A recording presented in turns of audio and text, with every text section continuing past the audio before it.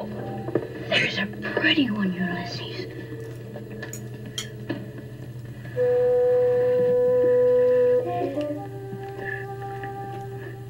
There it is. Hello BookTube, I'm Sean the Book Maniac. Welcome back to my channel. Here I am with another Friday Reads, and you know, I didn't check the temperature before I left the house in my shirt sleeves. Long shirt sleeves, but no coat. And I am freezing. Still haven't checked.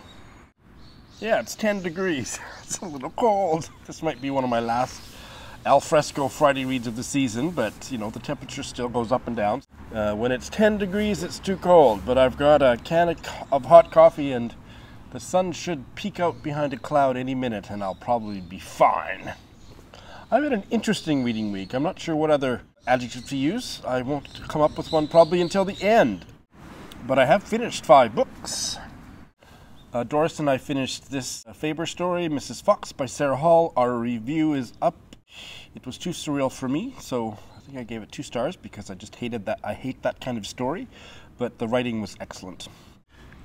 I have finished the anthology, The Best American Short Stories 2018, edited by Roxane Gay. This was 3/4 of a buddy read with Heidi of My Reading Life, in that she was reading it and having trouble getting a sense of momentum with it, and she talked about it on a Friday Reads or something, and I said, hey, I've got it on script, why don't we buddy read the rest of it together? And we did that, a story a week, until she finished, and then I went back to read the first quarter that she had already read on my own, and I have now finished. 4-star read.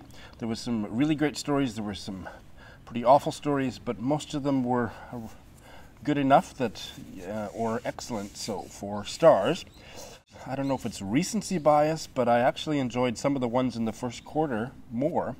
I think the last one I read was by an Indigenous Canadian writer, Alicia Elliott, called On Earth, originally published in the Saskatchewan literary journal, Grain.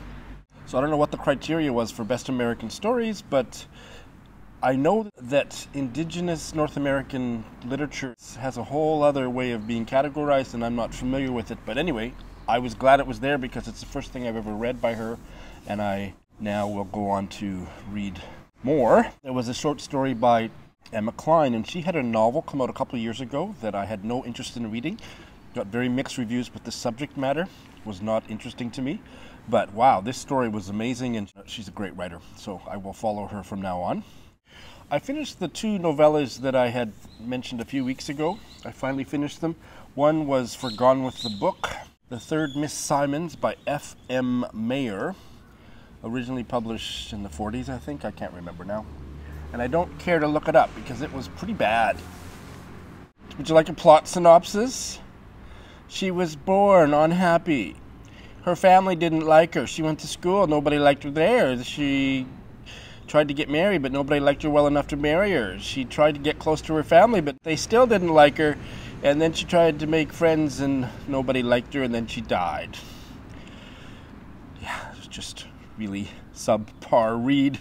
And the Korean novel Stingray by Kim Joo-young, translated from the Korean by Louis Vinciguerra and Inrei Vinciguerra, and it didn't end up being very good either. 3 stars. It was about a single mother and her 14-year-old son. It was in the winter in the boonies of Korea.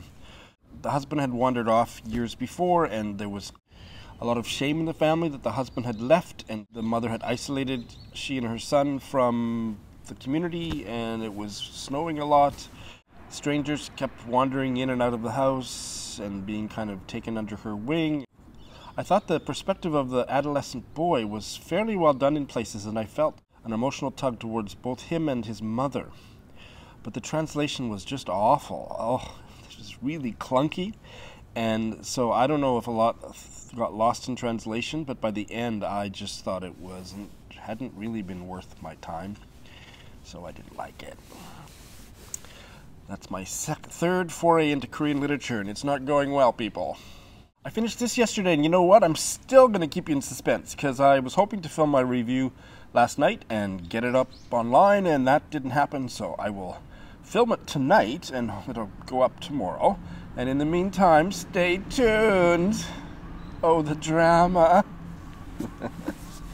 So those are what I finished. So that's pretty good. A lot of those had been long-term reads, and I have bailed on 2. I'm getting my bail-in mojo back.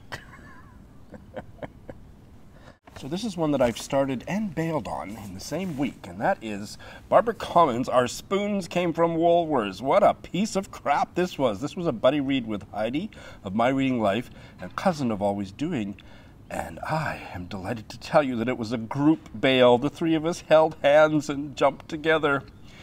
Barbara Common's, what's the deal with her? This is my 2nd bail of hers. I'm done with her, but why does anybody like her? I don't get it. The writing was terrible. It was about a stupid woman. Like, I can't get drawn into a fictional narrative where the protagonist is such a fucking idiot that you just want to, like, it's not funny, it's not entertaining.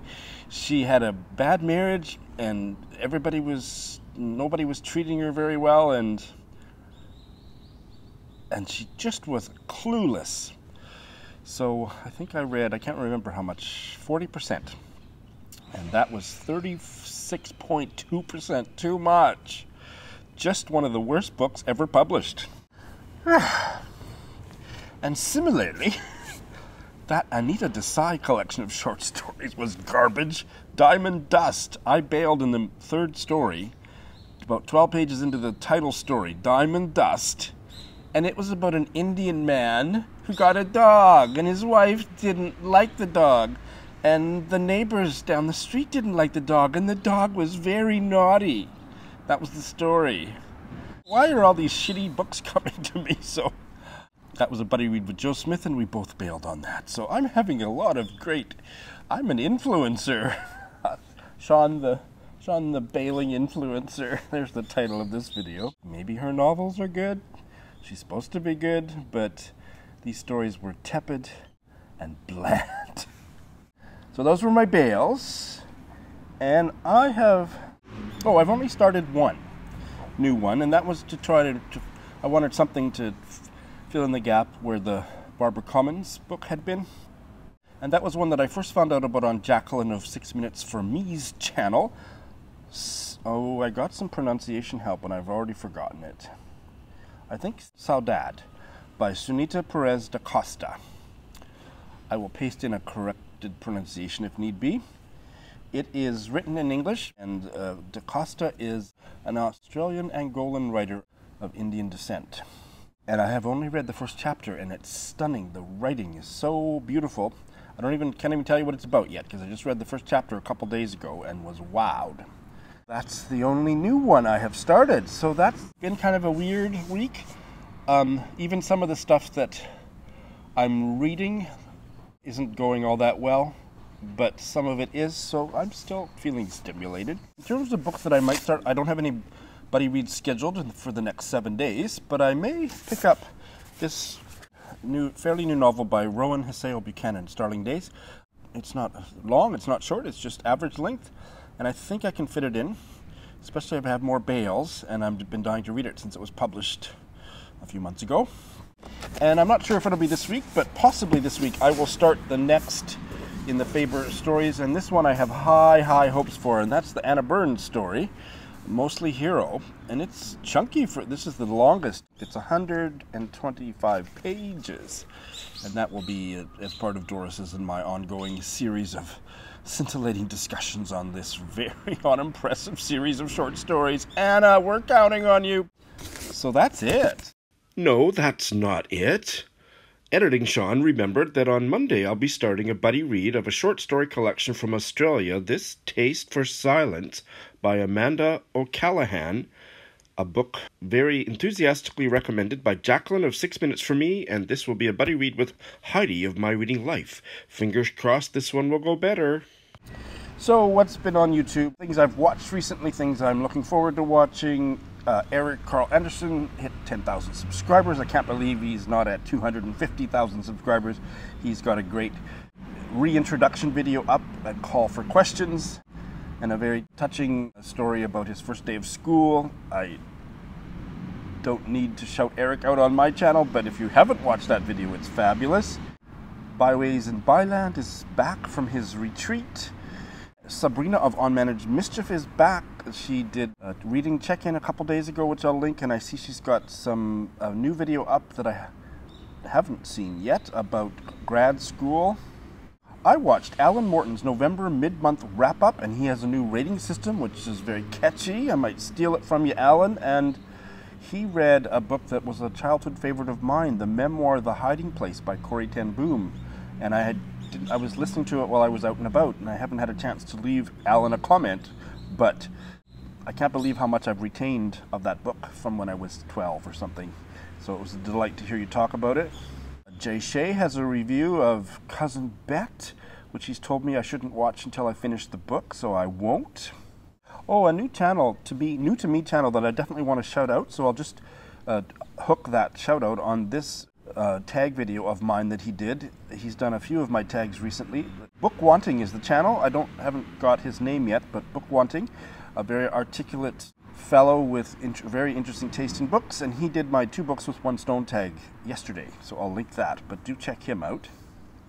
I have been delighted by Karen of Run Right Reads videos since the birth of her darling baby girl. There's one here, her latest one from yesterday I haven't had a chance to watch. A Reading with Baby vlog. Greg of Supposedly Fun started a discussion series on Goodreads star ratings, so I will link his video and also Jacqueline's of 6 Minutes for Me's response video. That's an interesting discussion. I don't think I have much to add to it, but it was very interesting to watch. And the only thing I added was that I found a tweet, which I sent to them on Twitter yesterday. Somebody, there's her Twitter ID, just tweeted out randomly. I don't know what the context was, but this is her tweet. Don't trust my Goodreads reviews if they're from like 2015. I don't know her. Yeah, that's another layer of the discussion about Goodreads ratings and reviews, hey? Alright, that's all I got. I hope you've had a great reading week, and I expect a full report down in the comments. Thanks for watching.